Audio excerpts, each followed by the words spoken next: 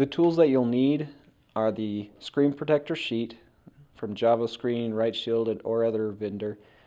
The screen protector sheet itself, the squeegee device to get out bubbles from under the protector, and of course the screen protector. It comes with printed instructions. There's canned compressed air, and we recommend having some rubbering alcohol in case you have paint or other oils on your rugged device. A screen cleaner cloth and another cleaning cloth in case you need to use the rubbing alcohol. So first we need to clean the display. So take your cleaning cloth, try to rub off any smudges, fingerprints, dust, whatever. It won't get all dust, so then you'll need to use the compressed canned air to blow any excess dust from the display. Then you take the screen protector sheet itself. You'll see it'll be numbered 1 on the top. That's the side that has the adhesive. It'll be the one going down onto the display. So you peel that layer off the display and then line it with the display.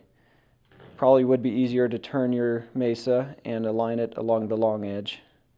And try not to get it under the case edge. Try to get it right along the case edge, parallel to it. Then you'll need to take your squeegee, credit card, or whatever you want to use,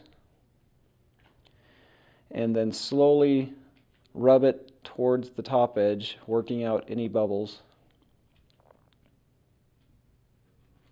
This may take a little bit of time.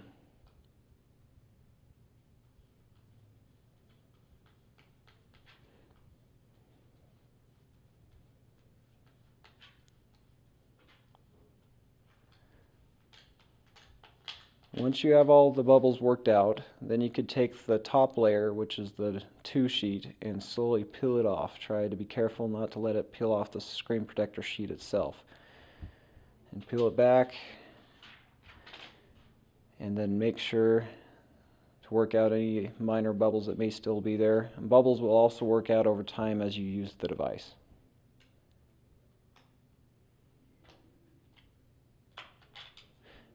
And we are done.